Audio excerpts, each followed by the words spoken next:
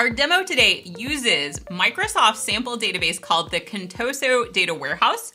You can download it from Microsoft at this URL, and the script walks you through a sample command to restore it. You'll just need to change file locations to match your test instance of SQL Server, and then we configure query store just in case it comes in handy. I have already set up my database, so I'm going to use Contoso Retail DW, and let's take a look at the table where we will be creating an index. The table is named DIM Employee. The table has quite a few columns. We won't be using all of these in our non-clustered index. It contains information for all of the employees of Contoso, and we've got an employee key, we've got their names, their hire dates, lots of information about the folks who work at Contoso.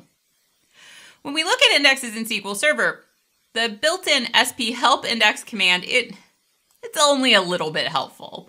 It does at least give us information on how many indexes we have on the table. Right now, the table only has one index named PK dim employee key. It is a clustered index on the table. It's also a primary key. Because it is a clustered index, we know this is the table itself. And SP help index, it does at least give us the list of keys. That clustered index on the table only has one key column. It is employee key. So the table itself is all sorted by that employee key column, which is an integer.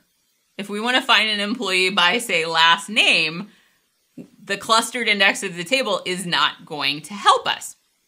There are not yet any non-clustered indexes on the table. We are going to go ahead and create one.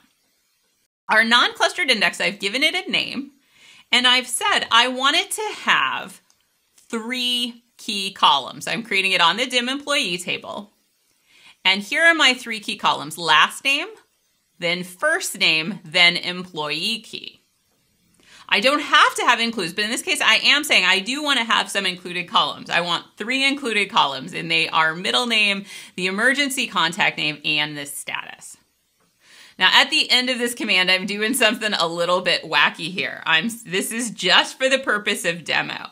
This is a small index, and I want to show you what if we need an intermediate level in our index. So what I'm telling SQL Server is, on the leave of this index, leave a ton of empty space. In T-SQL, when I say with fill factor equals 1, I'm saying only fill it up 1%. For the leaf of the index, and we'll see what that is, leave 99% of the pages empty. And this means we have a lot of empty space on those pages. The empty space on the pages will be both in storage and in memory. So if we were to do this on a lot of indexes and they were big, we would waste a ton of space. We would bloat out our indexes. This is just for the purposes of demoing and making it an adventure to explore this little index. So it creates our index quickly.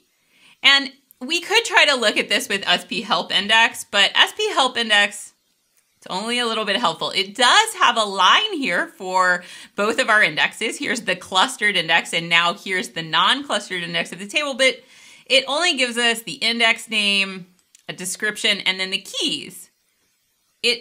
I've scrolled all the way to the right here. It doesn't give me information on, are there included columns? It doesn't even give me the ID of the index in case I want to use that in some of my scripts. So because of that, I've written a custom procedure that looks at the dynamic management views and pulls out of sys.indexes the index ID and pulls out of the partition stats DMV information on how many pages it has. It connects to a lot of different dynamic management views.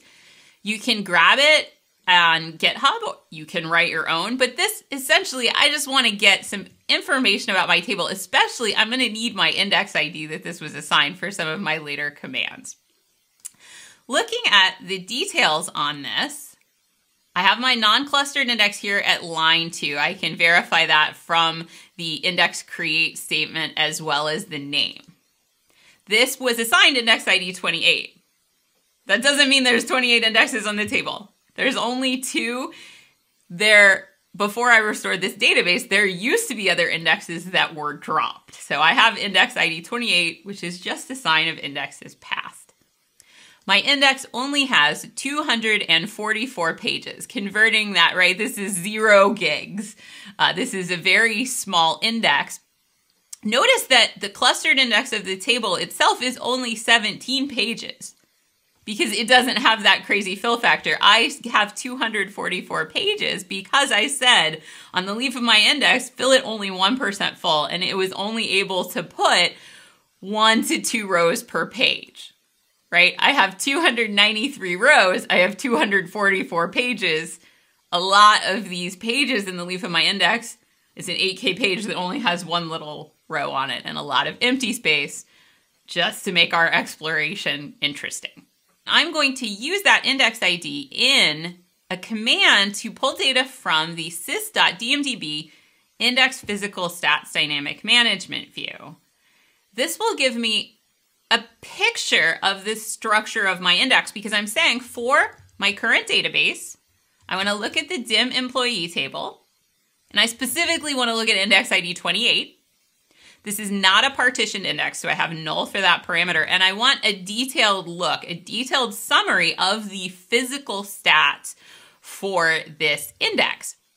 And this DMV says, here's a little picture of your index.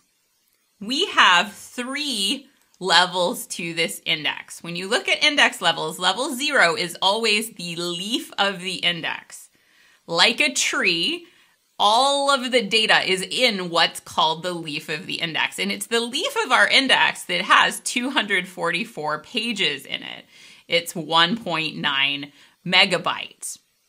Now, the level 2 of our index is the top or bottom of our index, depending on which way your tree is pointing. It only has 1 page. This is the root page of our index. And when SQL Server uses this index, it goes to that root page to find its way through the index.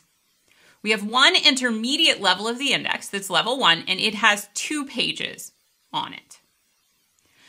If I go back and kind of change my column width here, we can see information about the average page space used in percent. That's one of the things our dynamic management view gives us. And this is the leaf of our index. This is level 0 with 244 pages.